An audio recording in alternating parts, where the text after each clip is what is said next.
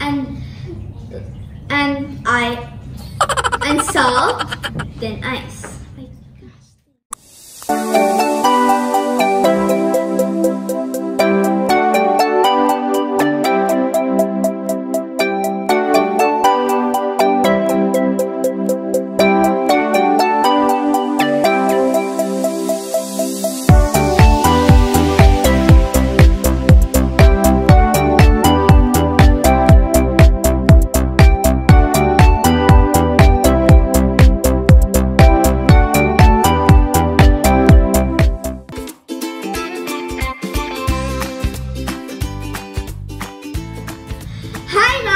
Today we'll unravel the science behind making ice cream.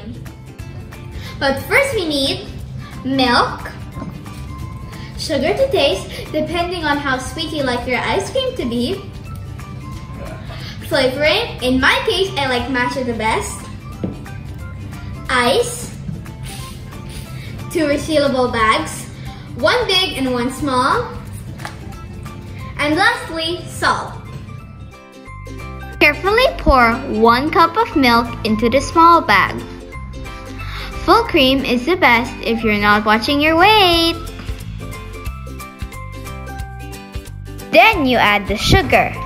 You can add more if you like.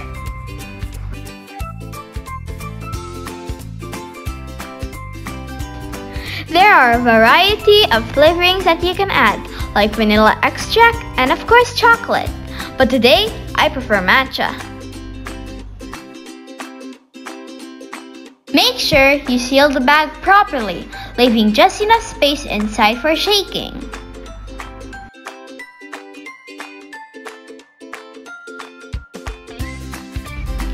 Next, fill 1/3 of the big bag with ice. Crushed ice is ideal if available.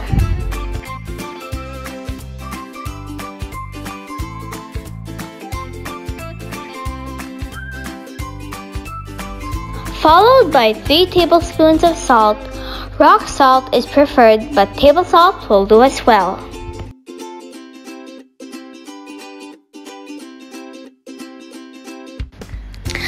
Then, carefully place a small bag inside the big bag. Ensure that it is sealed tightly.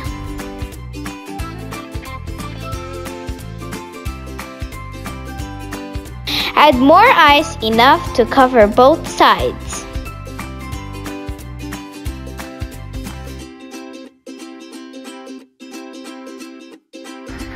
Add the rest of the salt.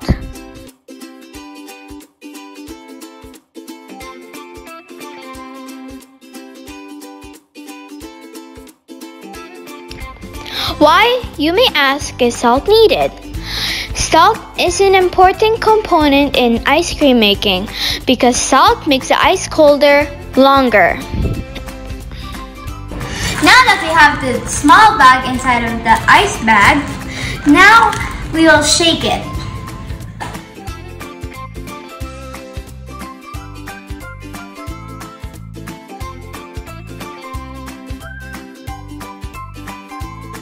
Even if it's even too cold for the cloth. Shaking will ensure that the mixture will freeze evenly. 1 more minute until we find out if this experiment was a success.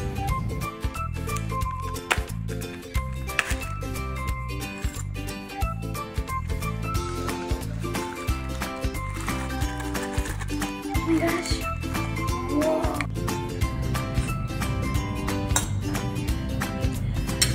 It's a success.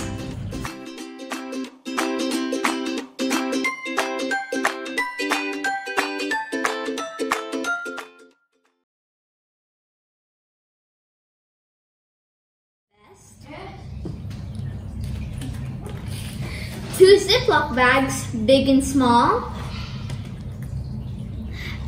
and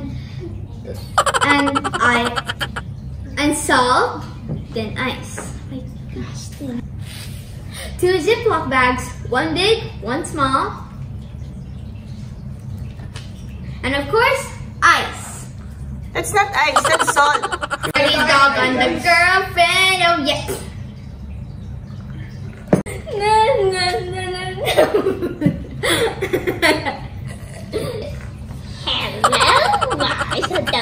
already dug icy Okay, come on, you can do it.